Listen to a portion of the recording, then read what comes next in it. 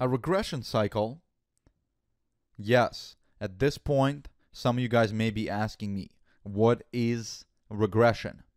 Well, for that, we have to go to this very amazing image that I drew. Check it out. So awesome, right? Just kidding. It's not so awesome, but I think it conveys a very clear picture in regards to what a regression is. So, a regression suite is something that retests the features that were previously tested. If you guys look at this cycle right here, this line in red, and envision it just as time, right? This is just time going by. Day, more days going by, weeks going by, months going by, years going by, and so on. This is time. And if we start over here in the center with the development of our first feature, then we move on to test after some time. And after our testing efforts, we release feature 1 with 3 test cases to production.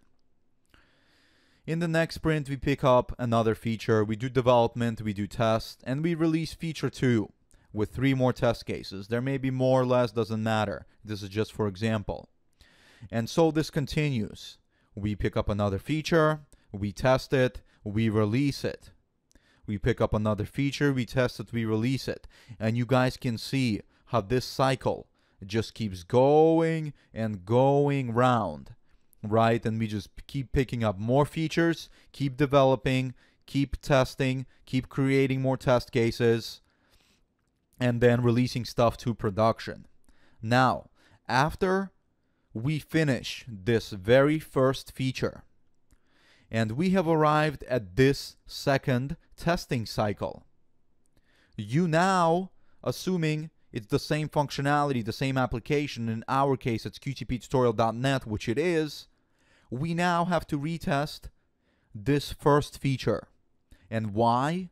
Because when developers go back to modify their code, to add something to it, to change something to it, there is a possibility that they may break this feature that was tested previously. I don't care if they write one line of code, if they write one comment. Yes, there is a possibility that developers can break the feature. I've seen it so many times. Developers are so confident, barging in the room, saying, I wrote one line of code. We don't need to do regression testing on that. It's not going to break anything. And then boom, bugs appear in the application as a result of their code change. So never let a developer stop you from doing regression testing. If the code has been touched that affects your application, it needs to have regression testing. And that's where the regression suite comes in, because you guys can see how whenever you come at this phase, you need to retest all of these test cases. Whenever you come to the third testing cycle, you need to retest feature 2 and feature 1 and your new feature. When you're at the fourth feature cycle, you have to retest feature 3, feature 2, and feature 1, along with your new feature. So is that crazy? Because you still here have 1 week to test this feature. But instead of testing 3 test cases like you had to do here for feature 1, you now have to test 3, 6, 9, 12 test cases for feature 4. It is so unfair, right?